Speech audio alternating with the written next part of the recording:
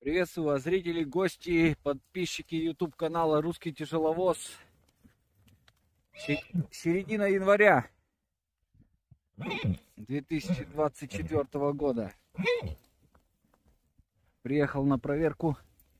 Пол табуна здесь, а пол табуна там на горизонте стоит. И главный момент, это сейчас буду осматривать вот таких вот поздних жеребят. Это кобыла черемуха, молодая, 4-летка. И ее жеребенок, жеребчик по кличке Чебрец. Чувствует он себя пока нормально. При том, что у нас в этом году зима очень жесткая. Снега уже больше нормы.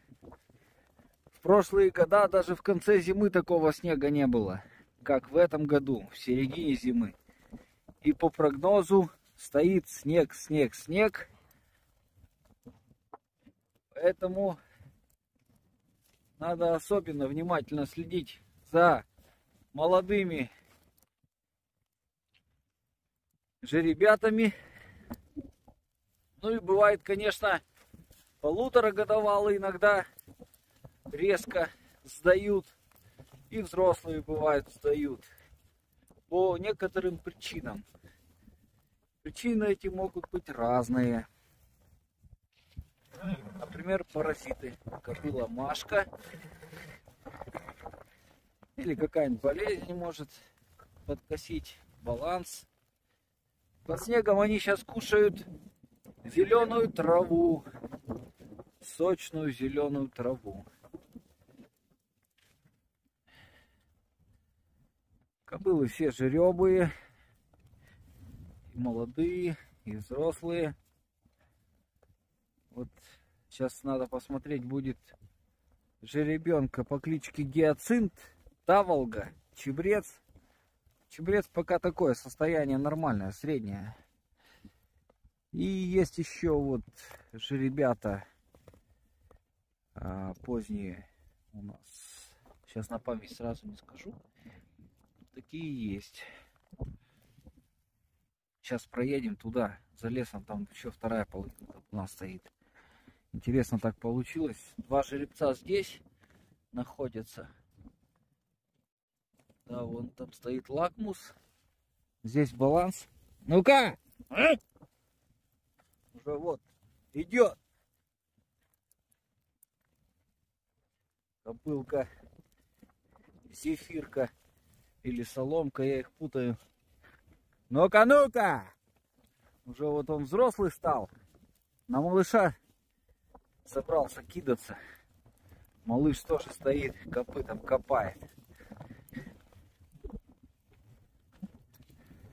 Так, вот еще один же ребенок сдал.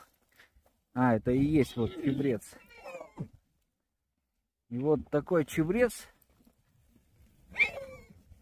Наверное, я его 1 февраля загоню. В общем... Ну-ка! Ну, блин, налетел. Поеду я отсюда. Пока не случилось чего такого. Так, в общем, чебрец сдал. Надо сейчас Гиацинта посмотреть, как он себя чувствует. Так, нормально все. Стоят, копает.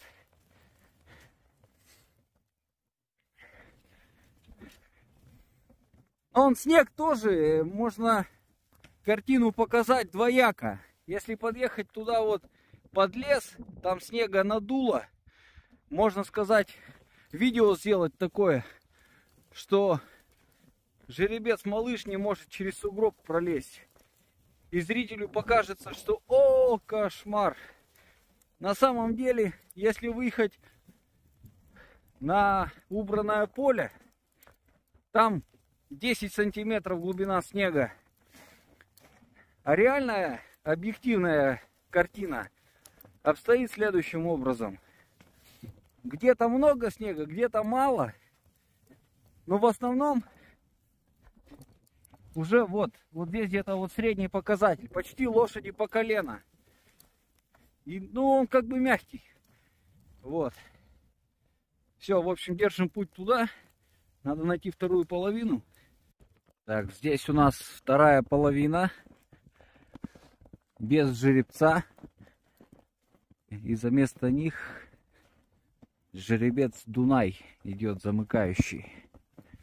В общем, за последний месяц, от середины декабря до середины января, лошади заметно сдали.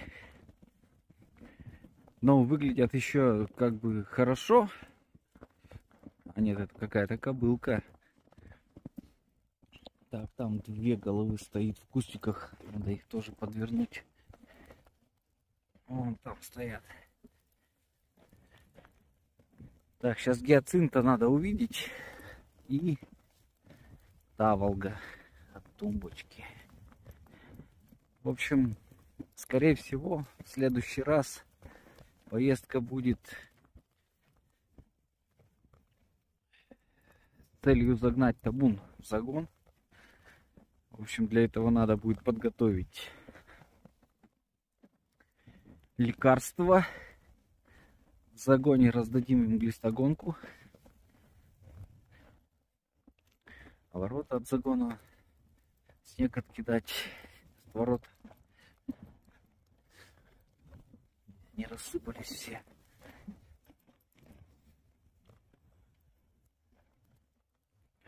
В прошлом году вообще всю зиму гонял их туда-сюда. В этом году как бы полегче в этом плане. Так, ну еще же нам надо посмотреть кобылу желтую. Вот она, по-моему, первая, он мчится, как ракета. Она у нас должна будет жеребиться, возможно, в феврале. А может быть и нет. Так, вон он, гиацинт идет. Сейчас мы этих подвернем.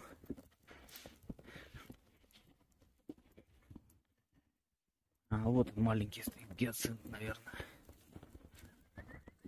Еще бывает такое, что вот такие поздние маленькие же ребята, они себя чувствуют вообще замечательно. Всю зиму пройдут.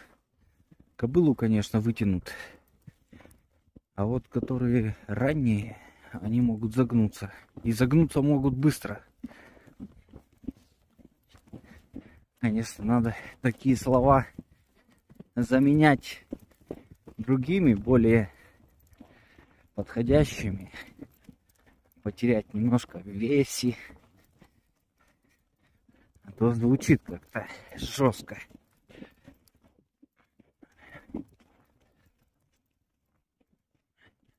Здесь у нас должна быть таволга. Потому что тумбочка здесь.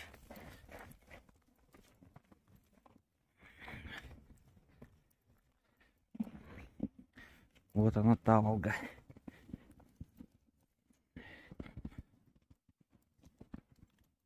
Вот разница. Женьшенька идет от Жузы. И рядом идет таволга. Таволга поздняя, августовская, а женьшенька апрельская. Ну, в общем, все нормально пока. Так, это тюльпан. Соврасая стрелочка. Вот тюльпан тоже ранний жеребенок. Сейчас я их всех в одну кучу соберу. Посмотрим на гиацинта. Ну, уже всех посчитал, вроде все нормально.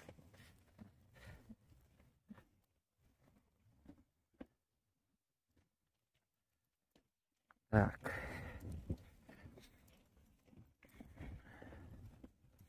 Нам надо 2 месяца продержаться в поле. В любом случае. Конечно, может дойти до того, что мы привезем в поле подкормку, камазик овса высыпем. Такой вариант не исключен. Но это уже будет в феврале. Ну, конечно, будем смотреть по состоянию, как себя будут чувствовать лошади. Пока все нормально.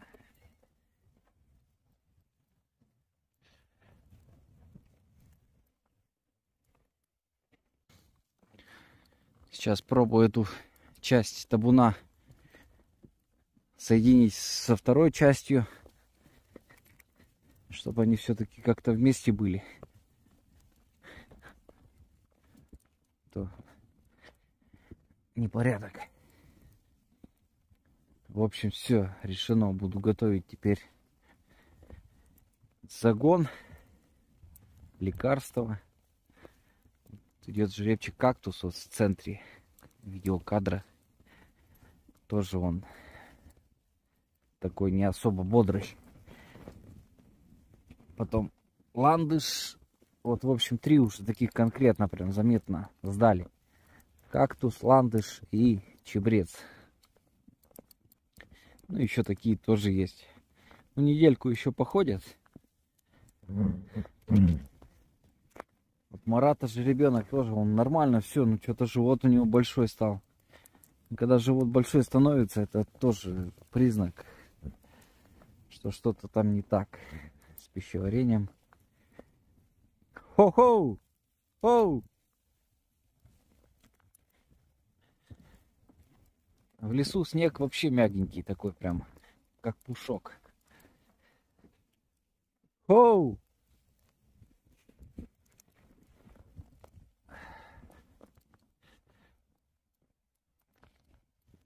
Хоу!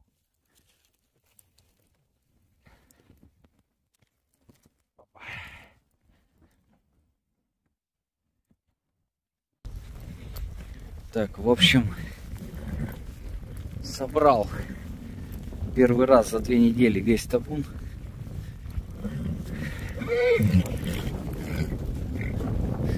Как гиацинта я еще до сих пор так и не увидел.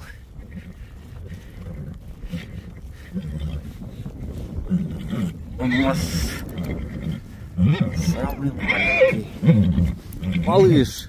Сейчас опять баланс прибежит. Пойдем. Да иди ты отсюда, он постоянно к этой едой матросик. Малыш! Постоянно их гогокает. Так. Здесь у нас кто? В общем, вон он, гиацинт. Иди отсюда! Иди отсюда! Есть. Ох, так. Это Мексика.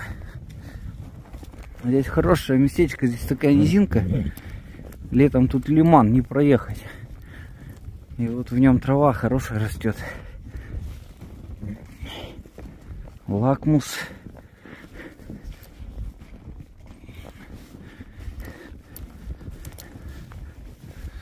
Так, это у нас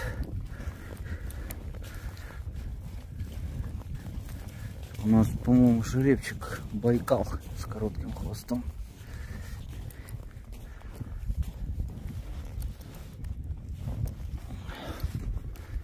Я до сих пор не могу найти гиацинта. Где же он? И кобыла его, мамка, рыжая кобыла. Вот, наверное, стоит.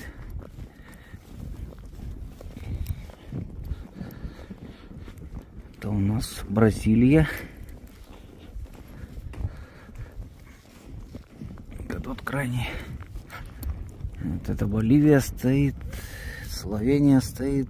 Большая Савраска. Так.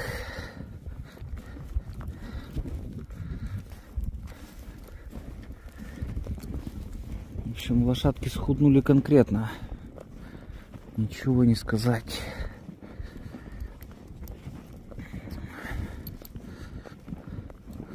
Вот тоже же ребенок схуднул. Так мороза под 40. Еще и с ветром.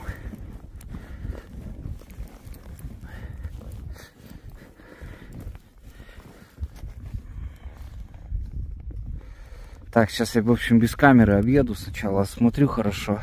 Что-то гиацинта найти не могу.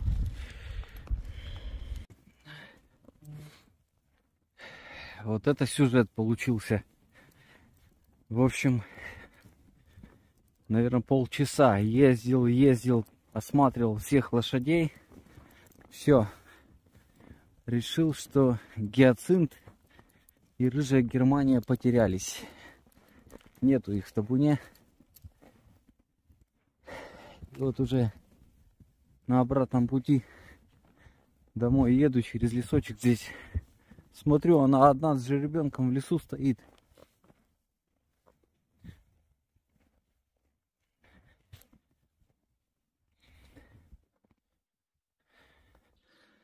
И вот сколько уже снега лежит. В огороде точно уже полметра. В общем, не хватает табуне лошадей. Все объехал, пока не нашел.